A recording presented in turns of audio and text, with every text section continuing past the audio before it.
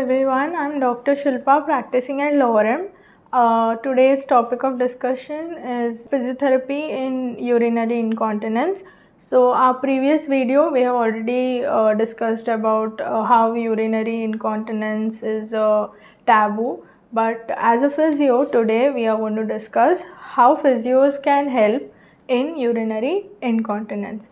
So first thing is that we have to assess. A good assessment can may help us get a better plan, and each patient is different. So in assessment we have to find out according to the assessment there is P, that is power. So each contraction, so here when we talk about urinary incontinence, pelvic floor muscles play a very important role. So whatever I'm going to talk is almost related, everything is usually related to the pelvic floor muscles. So P is power. So we ask the patient to contract the pelvic floor, and through assessment and through different tools we can find out how much power the patient has. Then endurance, for how long can the person hold the contraction. Repetition, how many times can the person repeat the contraction while we ask them to, and till how long that it gets fatigued. Then there is each repetition, how long and how much can they hold. So all these things will help us to assess and understand how well what is the condition of the pelvic floor muscles. So that is one thing. When we talk about exercises, mainly Kegel's exercises, that is voluntarily contracting and relaxing the pelvic floor muscles. Usually we give it in pregnant females. We train them from before, and slowly after in the postnatal phase also that is used. So Kegel's exercises is one, and then there is behavioral training. So there we ask them to maintain a bladder diary so that we can schedule the bladder, emptying of the bladder. We can understand how frequently they need to go to the washroom. So all these things will we can discuss about when we talk about bladder diary. Then there is in pelvic floor training there are two types of fibers, that is the slow twitch fibers and the fast twitch fibers.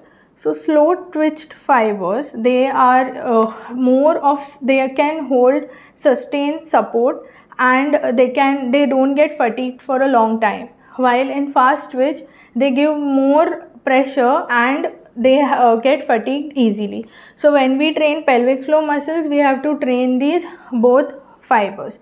So usually there is a TENS also that we use, transcutaneous electrical stimulation, which will help to contract and relax the muscle. So here there is a muscle called as detrusor muscle, which is purely helping to control the bladder. So we ask the patient to voluntarily contract this pelvic floor muscles, which inhibits detrusor muscle, which also helps in stopping the urine leakage. So that's how pelvic floor muscles are related to urinary incontinence. Educating the patient is a very important part here to know how their journey is going to be further. Educating and understanding what the patient is going through is a very important role, where physio is also playing actually, because we are trying to know how their day goes and how things are going to work out when it comes to the bladder training. Then there is core training that we can target. Core training usually helps the patients to get the pelvic floor muscles also activated, as well as when there is like a strengthening of the abdominal muscles. The coughing, sneezing, all these things that cause the urinary incontinence or the stress incontinence that we talk, that can be prevented because the core is very strengthened. That's how it can support the pelvic floor muscles also better. Then we have something called as vaginal cones. So these are cone shaped or a round shaped weighted thing that is inserted inside, and the patient is told voluntarily to hold it and not let it fall down. So that's one way also to strengthen the pelvic floor. Then in behavioral therapy, we also ask them to change their some lifestyle changes that are important. Okay, weight control, nutrition. Okay, also educating them about some bowel irritants like coffee.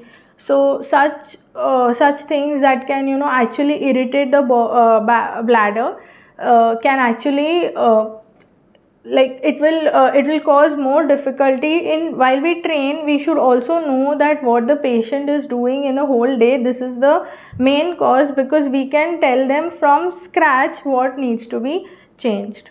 So while training the bladder, we have, and as I mentioned, the bladder diary, it is a major part in bladder retraining, because this thing is a very good tool. Okay, it can act as a feedback. Okay, and also the patient is very motivated to maintain a diary for himself, and they can get what they are doing wrong easily. So this is also one major thing that we focus on. So to sum up, as physios, we can advise exercises for the pelvic floor. We can teach them about bladder diary. We can educate them about what is good and what is bad, and we can do core training. And this is mostly this is working together with the patient and understanding how they must be going through it mentally.